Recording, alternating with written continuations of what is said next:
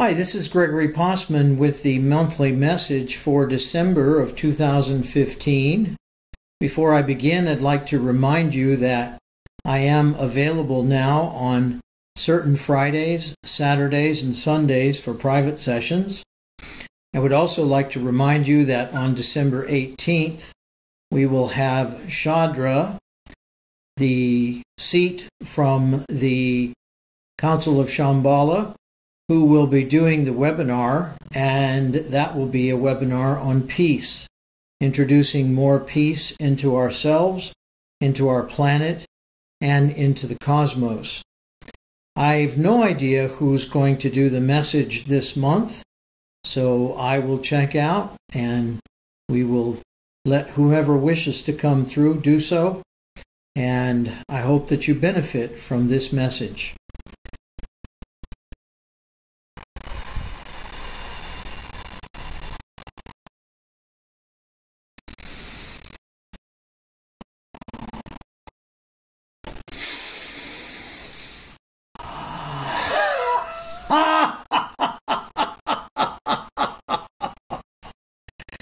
Greetings, we are the one who is called the Archangel Michael. Some call us Michael. You may call us whatever you like. And it is to understand that your planet is under a considerable amount of strain. For there is a certain amount of what you might call evil, as some have described it, and destruction, and various other aspects going on. And we do not mean to be the one who foresees doom, but to understand these particular incidents are not over. It is to understand that there is an underlying current of what you would call, what would you call it? Perhaps you would say it is evil, perhaps you would say it is destruction. Some would call it murder. Some would call it a form of insanity. But the truth of the matter is, these are aspects of what some might call karmic responsibility. And although they look as if they are random, in truth, they are not. In other words, those who are suffering from them, those who have seemingly been the victims of the perpetrators, so to speak, they all have contracts and agreements. They are all bringing things back into balance. That, of course, is impossible to explain to their families and loved ones, those to whom they have close emotional ties. A description such as that has little meaning, and no one understands more than we the pain that can be felt at losing a loved one. But it is to understand also that it must remind all of us that indeed in coming into this life, we have made agreements. We have made what one might call contracts.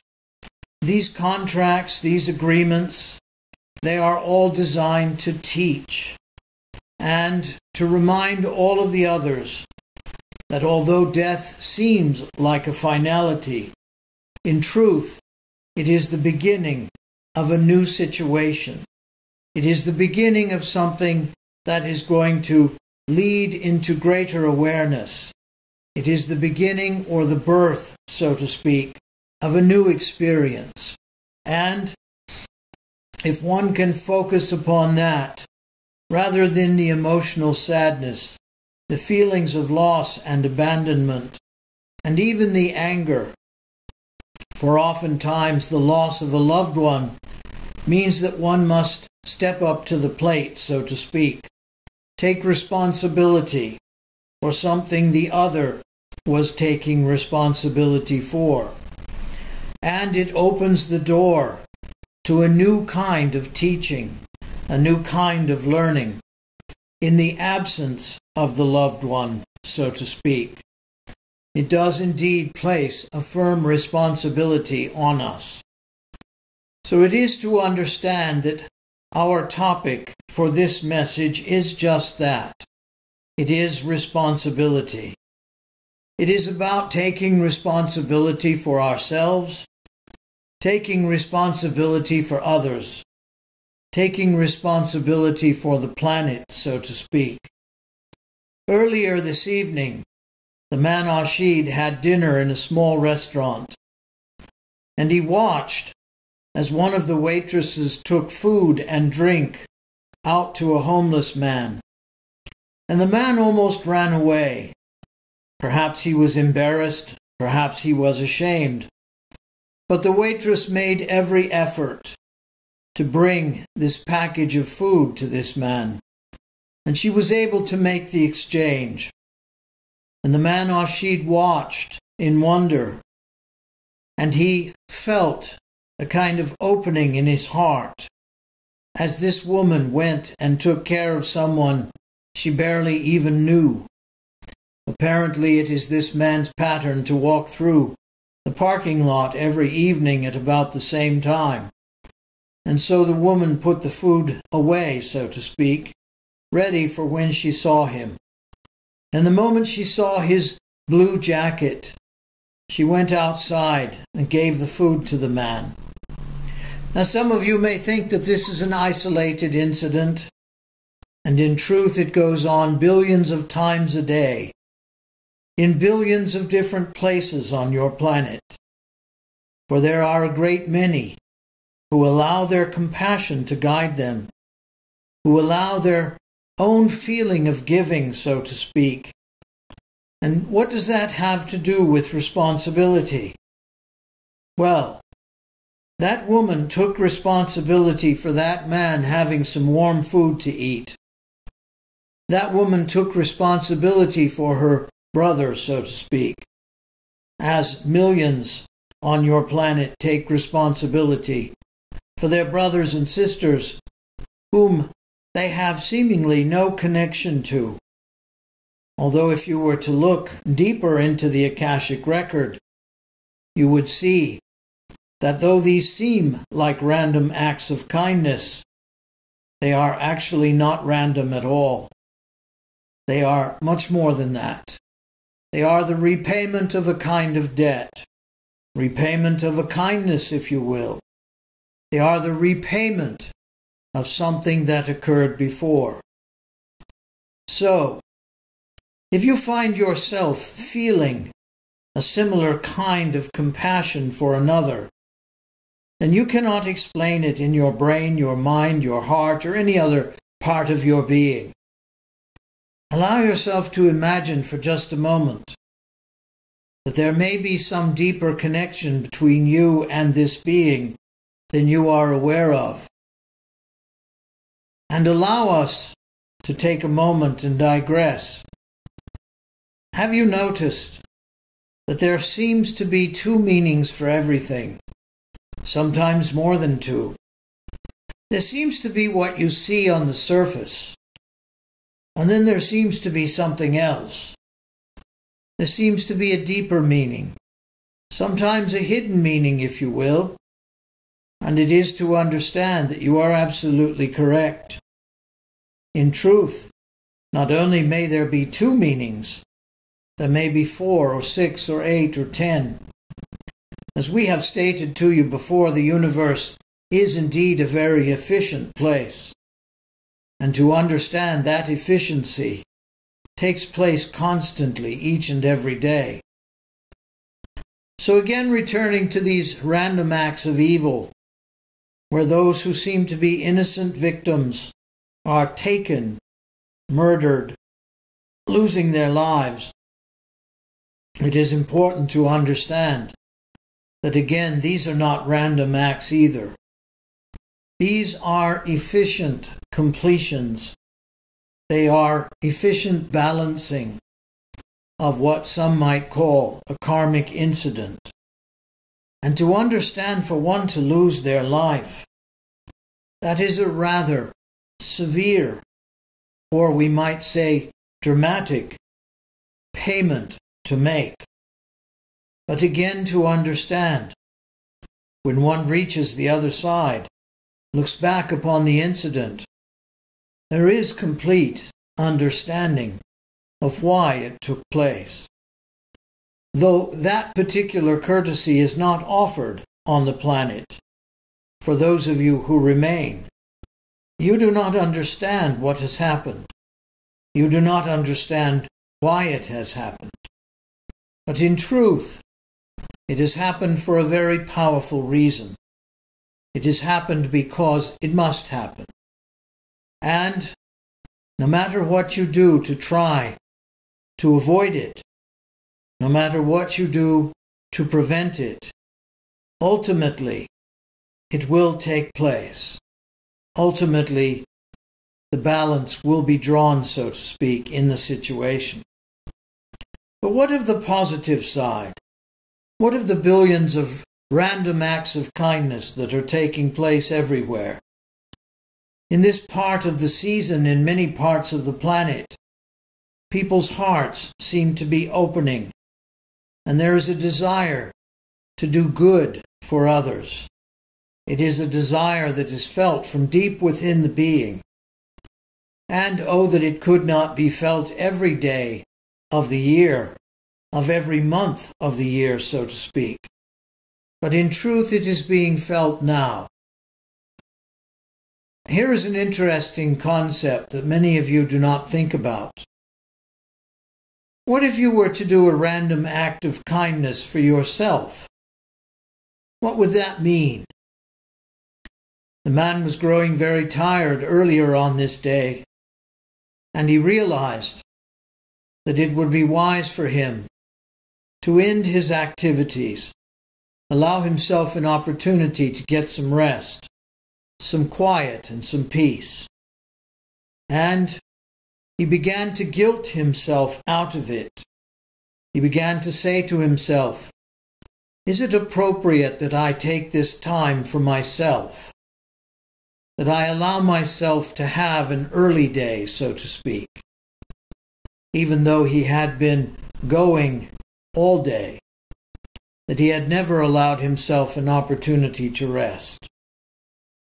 So our question remains, what would a random act of kindness for yourself look like? Would it look like purchasing something that you continue to rationalize against? In other words, not purchasing for yourself. A small gift, a small token of your self-appreciation. Is it possible that perhaps you could go and get that exercise, that walk, or that swim, or that run, or whatever it might be, that time at the gym, that you know would help to ease your mind by allowing you to reduce or release some of your stress? Is it a matter of taking a hot bath, a soak in hot water, to create what might be the reduction of stress in your life? Some wonderful candles, some nice music, perhaps a scent or two in the water that might waft up to your nostrils and allow you to feel as though you are truly pampering yourself. We began with the word responsibility. And you are responsible for yourself.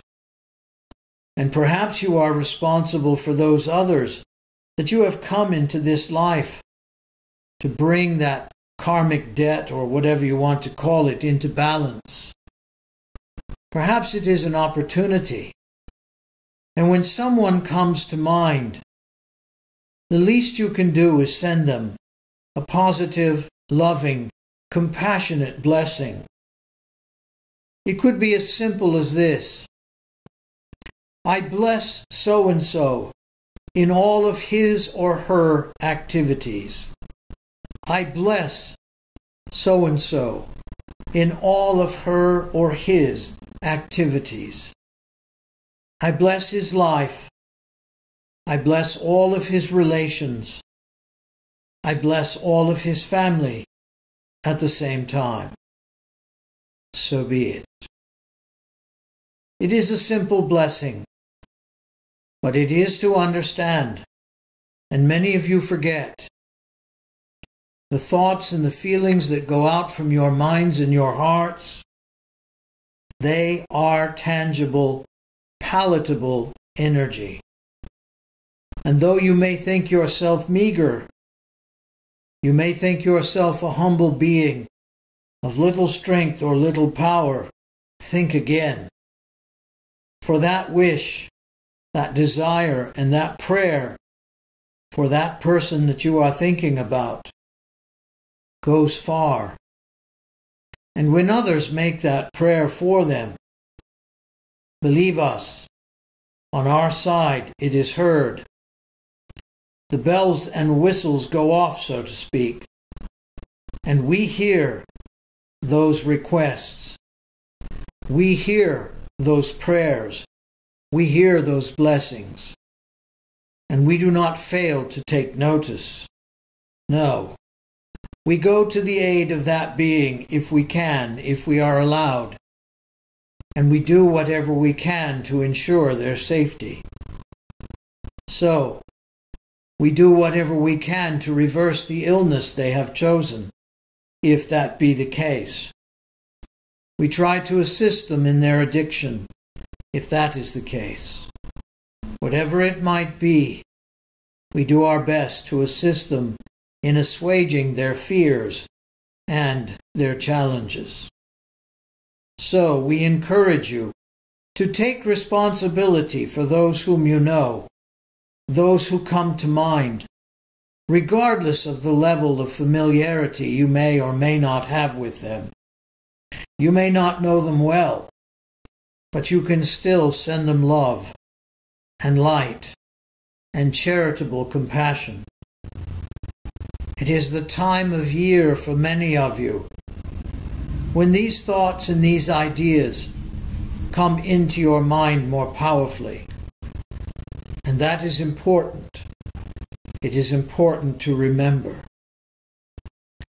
No matter where you journey, no matter where you are, no matter what you are doing, there is nothing wrong with taking a few moments, quiet moments, out, sitting down quietly and taking a deep breath.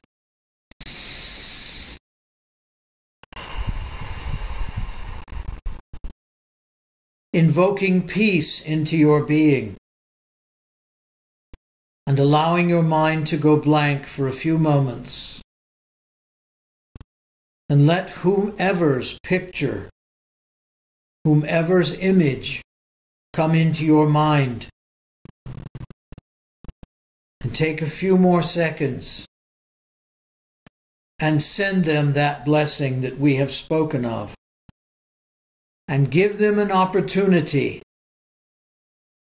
to feel that warmth and that kindness, even if it is only for a few fleeting seconds. Because again, these aspects, these thoughts, these messages of compassion that you send to another, with or without their knowledge, and most of the time it is without,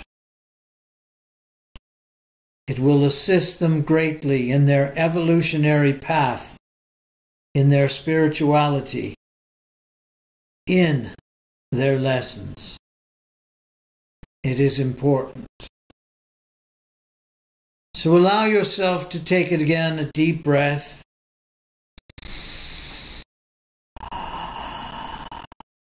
And see the picture of your own being right there in your mind. And allow those thoughts of compassion and love and caring to flow back into your own heart. Allow them to warm you, to support you, and to nurture you. For you are indeed a being of light. You anchor that light to the earth, and you carry it to each and every being for whom you choose responsibility, no matter how minute a choice it may be. Your random acts of kindness begin with yourself, and then they may carry on out into the world. And believe us, they are neither forgotten nor do they go unnoticed, for we notice them. And when you return to our side, you will be reminded of all of your acts of kindness and how they played a part in the learning of your lessons. May all of the angelic realms send you light and love in this time of your life. May all of your guides and teachers and masters spend as much energy as possible assisting you in learning your lessons. And may your days upon the earth be joyous, friendly, and yes, even responsible. Much peace and great love to each of you from we, the Archangel Michael. So be it.